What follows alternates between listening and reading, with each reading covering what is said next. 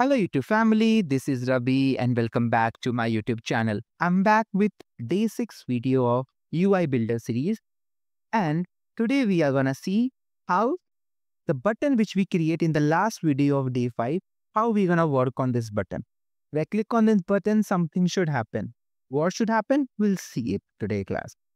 If you are very new to this channel, do share and subscribe, and don't forget to like, subscribe, and give lot of hearts in the comment section if you really like the content. And don't forget to watch the previous video because this video linked on this video. Perfect. So let's get started. So in the last video, we see what button can do. Actually, we have to see what button can do, but how to get a button. This is what it is. In the last UI builder part, we have built a button over here. Oh, it's not over there. Okay, it was somewhere down here. Somewhere down here. You can see. So the button is over here in this screen, and when I click on this button, something should happen. You will see on the left navigator, something is showing up. Why it is showing? Because I have to remove this. And then I can go ahead and refresh this page. So let me save it first. And it will auto refresh. No, then we can refresh it. Okay. So very simple. When I click on this button, something should happen. So for that, we need to build a model. Like for example, alert box, confirm box we used to see in our ServiceNow client script, if you remember. Here also we have a client state parameters. We'll talk about it in the later classes. But my point here is we have to create something on the button. So when I click on this button, style is fine. See on the event side, on the event, when button is clicked, I need to open or close a dialog. When I click on this, see when to trigger option is coming up. Just a second. Yeah, when to trigger always, and what you gonna trigger. So you have to choose the model accordingly. So we have to build our model. How to build the model? So you have to do one thing.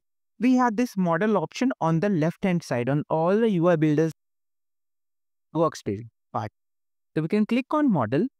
See what I want. I want alert, confirm, destroy, custom, iframe, viewport model. So we'll talk about it in details of iframe in the upcoming classes. As of now, what I can do with the model is very basics. So we'll go with the model option, and what we're gonna do is we can use alert or confirm or anything is fine. So there are multiple types of model available. If interviewer asks you, you can tell about alert, confirm. Most commons are alert and confirm and destroy. And let me just select anything custom which I am gonna create it. Okay. So click on custom. And once I click on custom, see 1, 2, 3 option is showing up. What I want to display there? We have to add a content. Same like where we used to write here, right click and add a content here. Add after. Similarly, we can click on this and I can type here let's type stylized text. The same which we did for many of us. Stylized, STY. See here, the stylized text is coming up. Let's make it little small.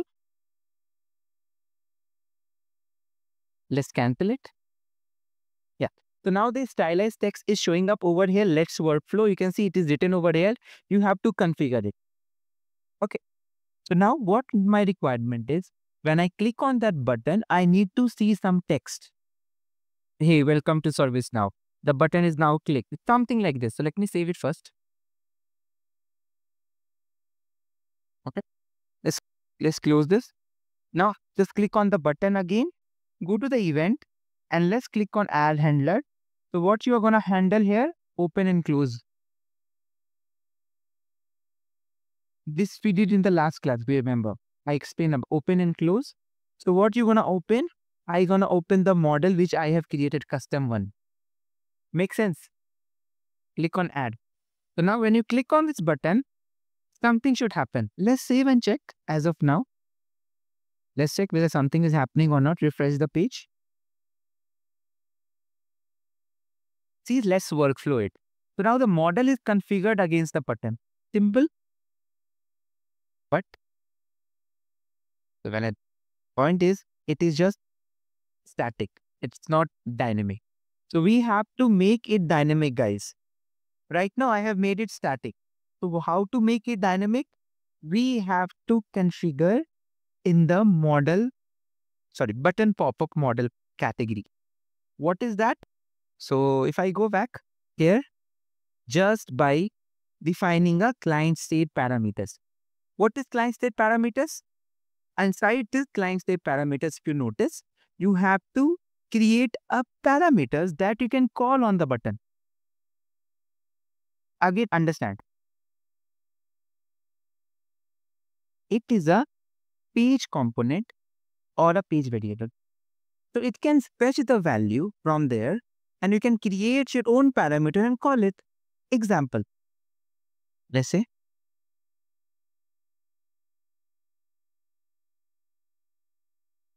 record details. Okay.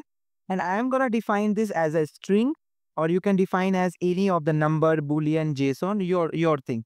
You can provide the initial value here. You can leave it blank. It will count as empty. Anything is fine. So once you are done with this, close it. Yeah, now it's fine. So now client state parameter is it's already defined by all of us. It's me, you, when you do it together with me.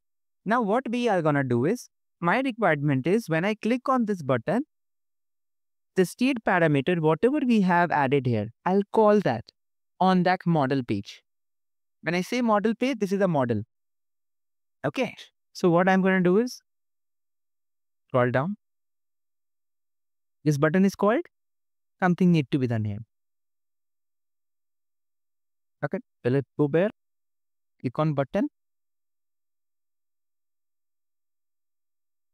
Event is added here already. Now we are going to go to lookup record, which we have already created in the first or I think third class. Here we have short description, caller ID. And now when I click on this button, I need the incident record details. So particular incident record details I need, not theme for everything. So I need a sys-ID of it. Or you can say any correlation ID if you have.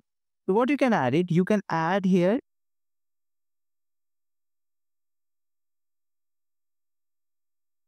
this ID is there. This ID. Okay. So once this ID is added, now the result will fetch caller, number, short description, and this ID. You can put category also if you wish to add more data inside it. Category. Okay. Now this is done. Category is also showing up. Perfect. Now I am gonna use this client state parameters to call this ID or the category or the number. So what I'm going to do is I'll click on this. Here I can use this initial value to set it. Okay, just a second. I think I didn't save it.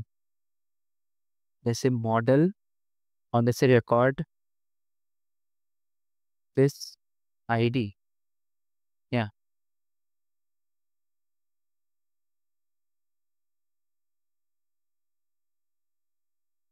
Yeah. Again, click on this, records this ID showing up. Perfect. Again, click on this just to cross validate. That time it didn't save. Make sense, guys? We can provide you details in the comment section. I have seen there are a few comments which I will answer it because that comments are related to the further classes. If I might be late in replying, doesn't mean that I will not reply. Go and check. I have replied to each and every comments on the previous classes. We'll go to the button. This is already defined, open and close button. And in advance, we have not added anything when to trigger always. Correct? Now we are going to add a handler. And here I can search update T. First is going to open that model which I have defined, and I'm again going to add a handler on the button one to update the client script parameters, whatever I have used it. I'll click on this. Click on continue. Now we need a client script parameter name and the value. So what is my client script parameter name? This is the one. record sys ID which I have created. And what is the value? Click on this. And from where the value should come? Value should come from this one. This card. This cards, you remember, are crucial component. Under that, there are repeaters. If you don't remember, just a quick recap.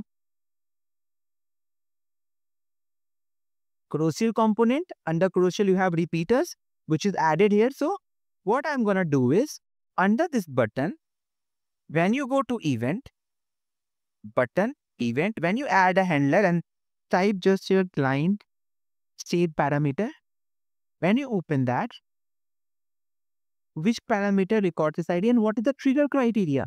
Trigger criteria is your repeater. And what repeater? Value.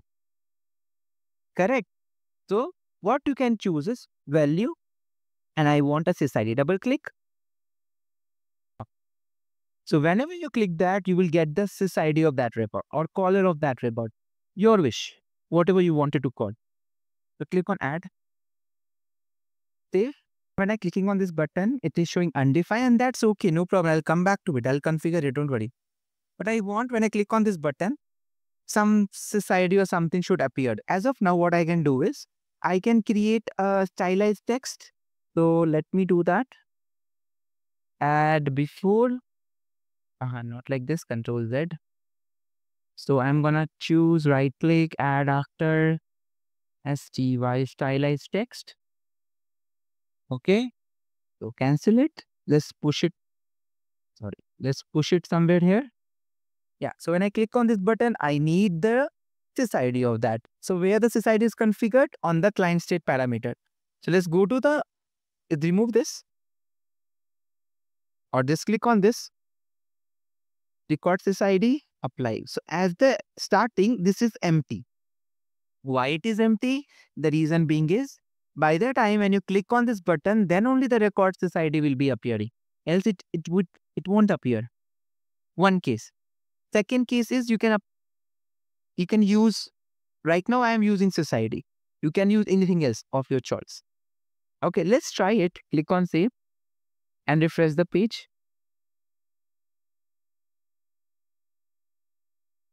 Undefined. Wow. Nice. Button, update client state parameters, values, sys ID, display value, apply. So I think display value was missing, guys. So that's the reason. Let's test it now. Come back.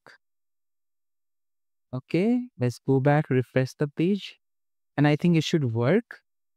So when the button is clicked, update client state parameter will be called and display value apply. So it is applied now.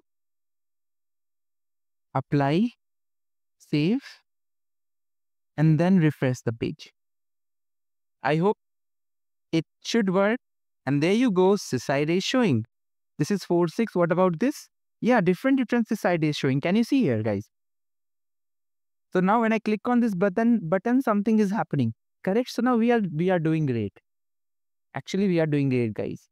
So what we can do is, instead of sys ID on the button here, or the model ID which we have created, header, here we have configured what sys ID. So instead of that, I can go to data resource. I can go to lookup record. I want caller, display value, apply. In the second, I need again a stylized text. And here I need, what I need? I need event, configure.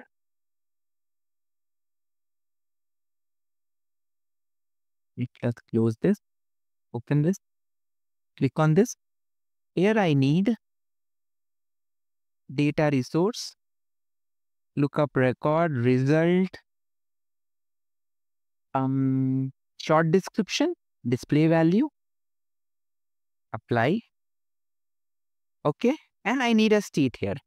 So again, stylized text, STYLI, stylized text. And now cancel it, close it, open it back, click on this, click on this data resource, because data resource is the place where we have configured our lookup record result. Do we have a state here? We don't have a state. So what I can do is I can add a state. As of now, close this. So instead of that, guys, I can create a new data resource.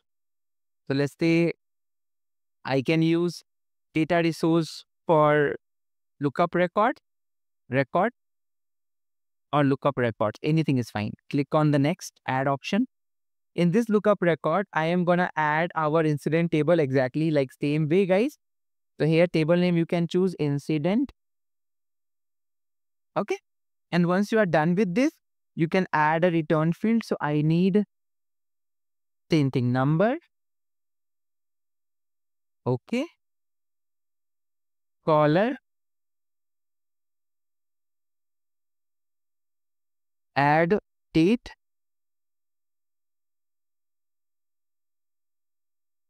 Perfect. So these things. Okay. So I will leave. Okay, let me rename it, guys. So I can rename it to new lookup record, new lookup record. You can add a filter, whatever you wanted to add, you can add it.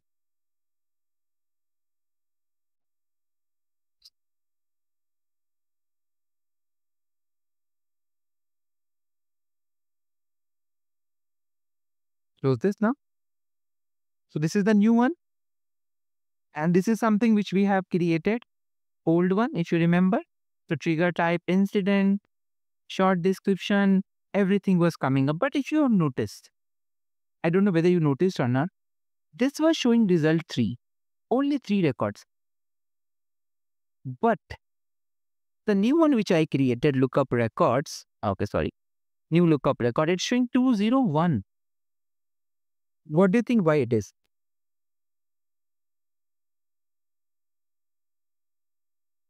Remember? Because here we have not add any condition. See, in the last example, there was a condition added. What was the condition added?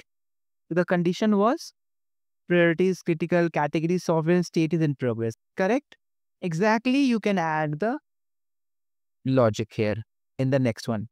So what I can do is, or in the same record, I can add a state instead of writing 2 times. Your wish. So I have showed you both the way. You can create a new or you can use the existing one state. In the same record, I am adding it. Simple. Now make it big. Everything good. Close it. Done. Now let's go back to your button. Model button. This one I have to configure. Click on this. Data resources. Lookup record I will choose because here I have added state. And now let's choose the state. Apply. Oh, no. State and display value of state. Okay. Perfect. Apply. All good, guys. Save it. Go back. Refresh the page. And there you go. When you click on the button, things should happen. Enjoy employee and the short description is this and the state is in progress. Can you see the button how it works? And it is representing the society of that record. So this is how you can configure. We'll make it beautify in the upcoming classes a little bit more. So now whenever we click on this button, something should happen. That's what is working. So I can delete this text as of now. We don't require, guys. Or we can delete this easily. We don't need actually, guys, if you ask me. So that's all for today. And when I click on the button in the next video, the state should update something we can do on that. So that's all for today. We'll meet in the next class. Till then, thanks everyone and have a nice day.